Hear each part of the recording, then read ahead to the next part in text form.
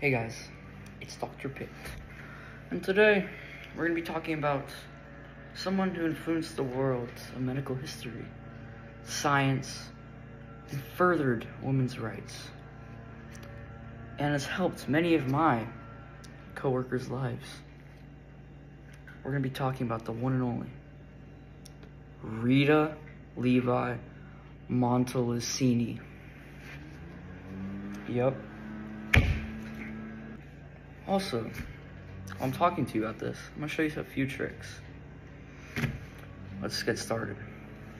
Rita Levi Montalcini was born in Turin on April 22nd, 1909. She grew up very rich, with loving and gifting parents, with her dad being an electrical engineer and also a gifted mathematician, while her mom was a talented printer and an amazing human being. Now, the first thing I made was oobleck. I can't really see it, but like,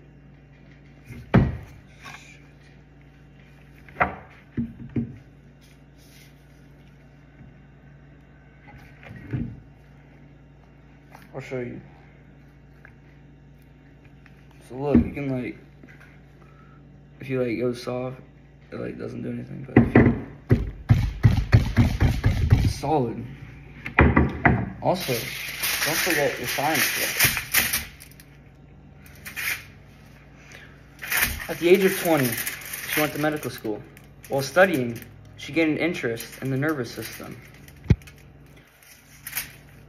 After that, she went on to graduate in 1936 at the age of 27, which began her career as an assistant to the famous histologist Giuseppe Levi. I also want to ask you a question. What happens when you mix green and red?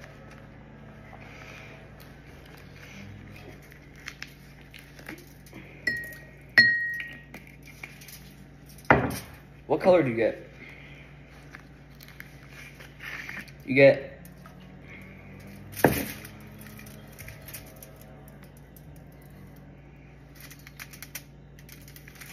yellow.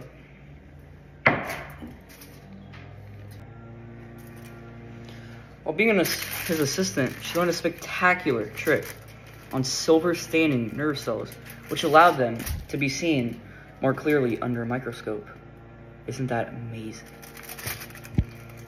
In 1946, she left her job because she got invited to a university in Washington. She continued to work there until 1956, where she got promoted to an associate professor.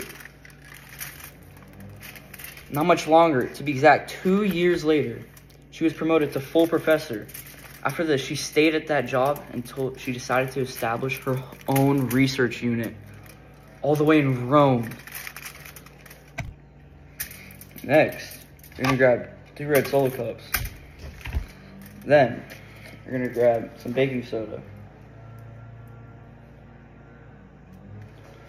After you got your baking soda, then you grab your vinegar.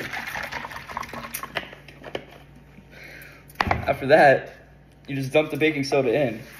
And then you have foam. Look at that. Look at all that foam.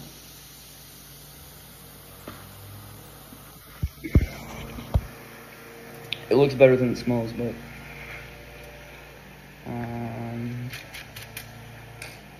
it's still foaming. It's crazy. It's actually pretty nice.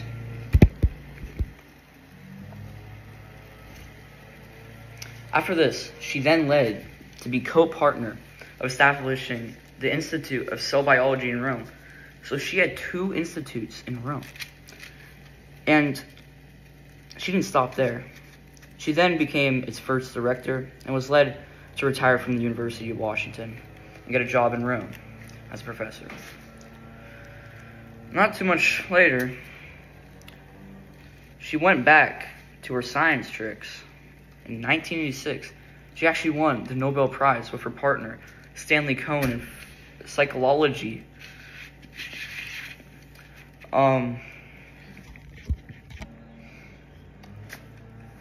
15 years later, 2001, she was elected senator for life.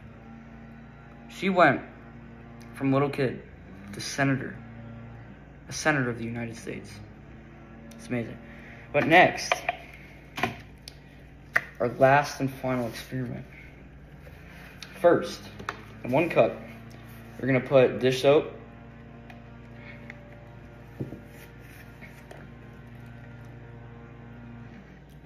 good amount of dish soap, then hydrogen peroxide,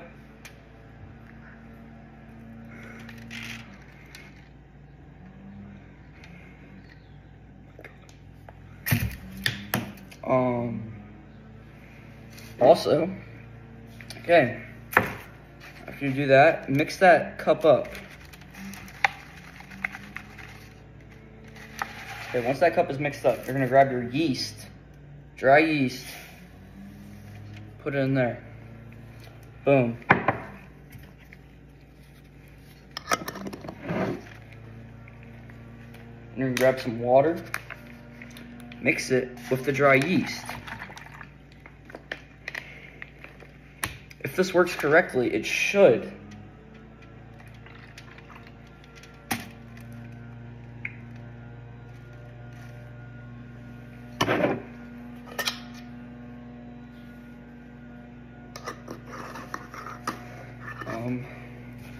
it's supposed to explode with only the ingredients provided, which is really cool, actually.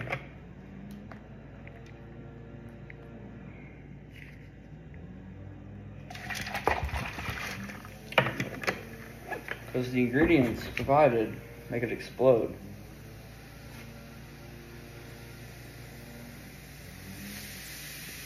Oh no. It makes it explode.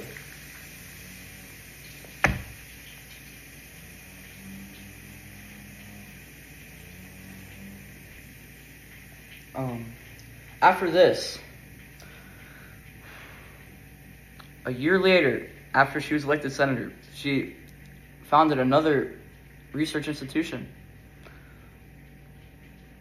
A year later, she then continued to be senator till December 30th, 2012, when she met her very unfortunate, sad death at the age of 103.